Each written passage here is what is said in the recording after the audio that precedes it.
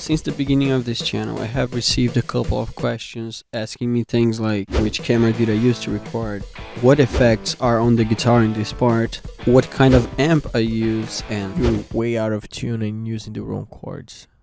so I choose to answer some of these questions in this video, so I hope you like it, and here we go.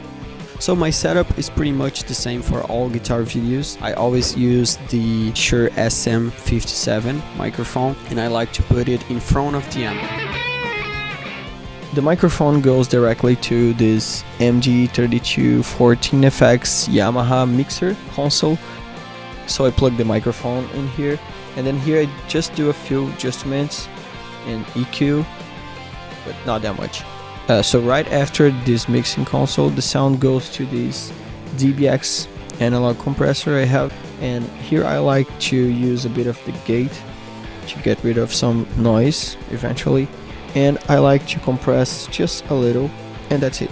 So for all the mixing, mastering / editing, I like to use Reaper, and here I just mix the volumes and maybe I add a little reverb or delay to the guitars, and that's pretty much it. So this is pretty much how I record my videos. If you have any questions, you can just comment down below. I'll be glad to answer all of them, and I see you on the next video.